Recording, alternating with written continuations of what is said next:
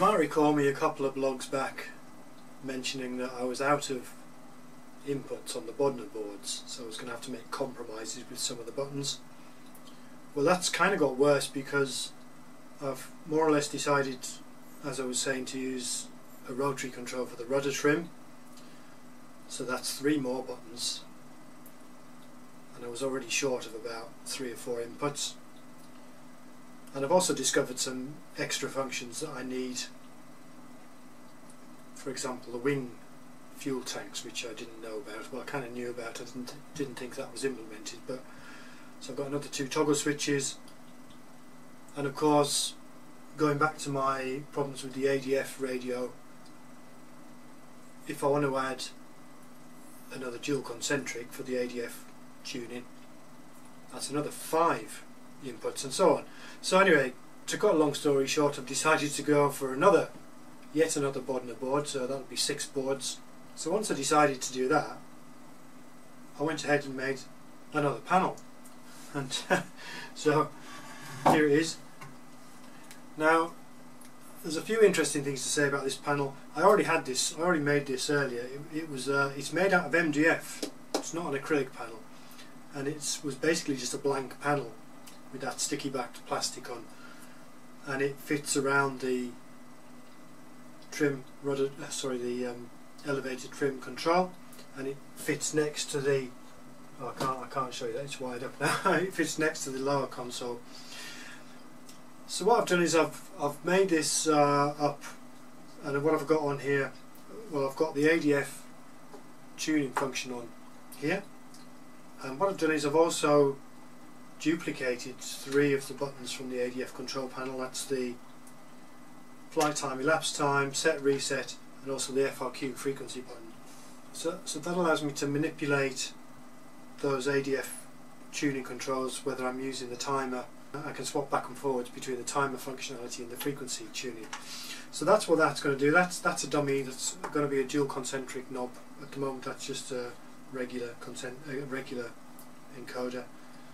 Then I've got a control lock function. It's not very realistic, but it's on a toggle switch there. Got the wing tank fuel boosters, and I've got gear up and down for the amphibious versions. And along the top here I've just got 4 extra push buttons. The idea for those is just calling up the things like the checklist and the view changing page, which I'm not going to use, but for other aircraft as well, it's, you know, you can map these shift 1, 2, 3, 4 just panel selectors onto those buttons, or something else, you know. It was just really, I was searching for something to put on there to make it look kind of nice. And how I've done the surface of this, I've done this is an experiment really. I mean, it looks okay from a distance. Close up it's a bit, you know, it's not great.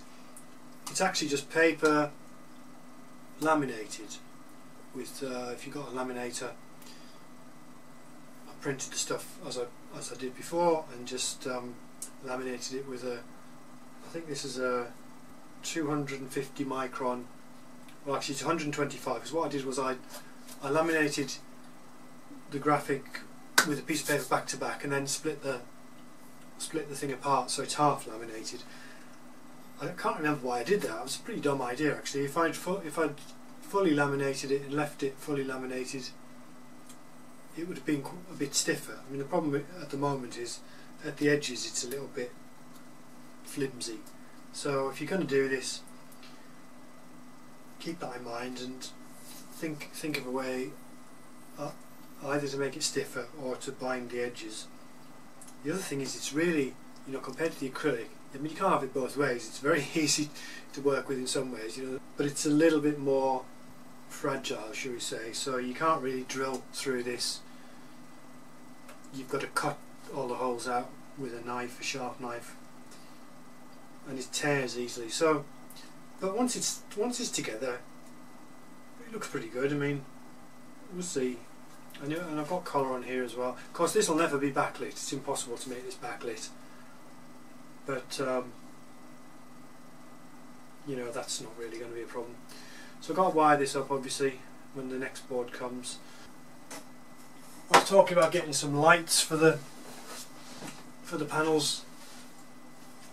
Got a couple of these, These are just exactly what I said they were going to be. They're on bendy stalks, just a little LED light. It's exactly what I need really. I say exactly, they're a little bit too focused. I might just sellotape a bit of paper over there or something.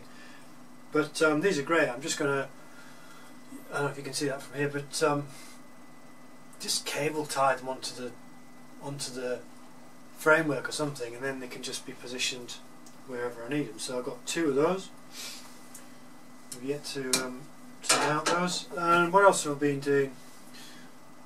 Checklists. I've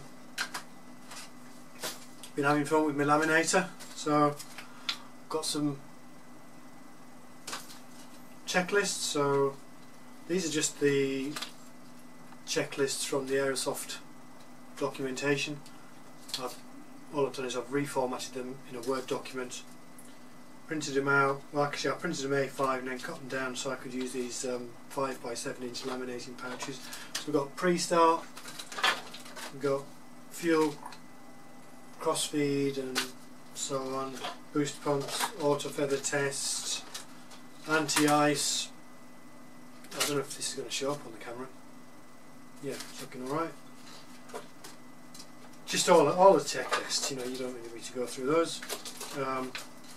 And then the data tables as well from the, again the data from the Aerosoft manuals.